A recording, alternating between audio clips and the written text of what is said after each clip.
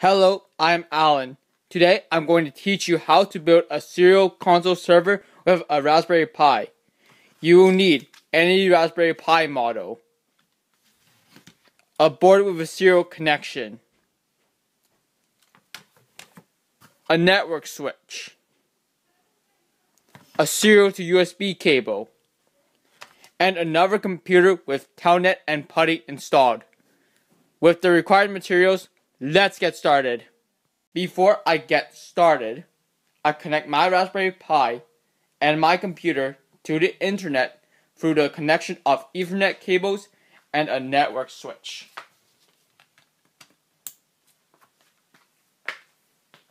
I can use my computer to turn it into my Raspberry Pi, even if my computer is far away from my Raspberry Pi.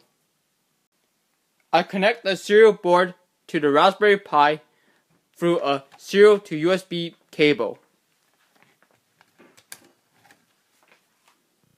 First, I'm going to update my Raspberry Pi by calling sudo apt-get update.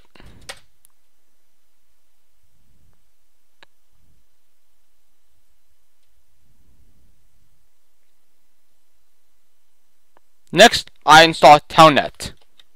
I call sudo apt-get install Telnet.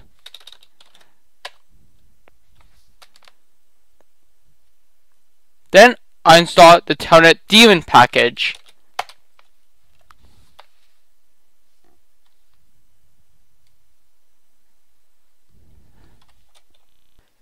After installing Telnet, I install serial to network by calling sudo apt-get install ser2net.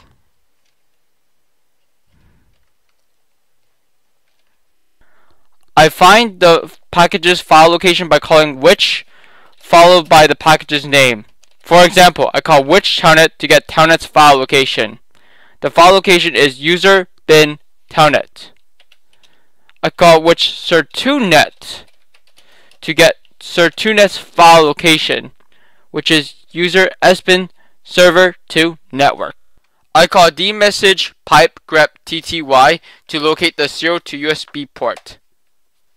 For me, it appears as dev tty USB 0, as stated in this line, USB 1.5, FTDI USB serial device converter now attached to TTY USB 0. I edit the serial to network configuration file by calling sudo nano etc scr2net.conf.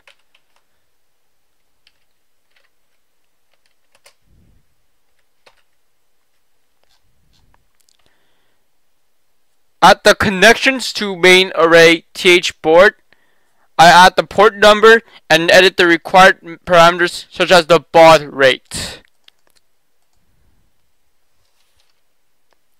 Then I write out to save my work and I exit.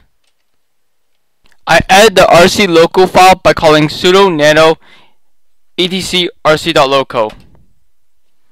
Above the exit 0, I added the file location of server to network. Then I add -n.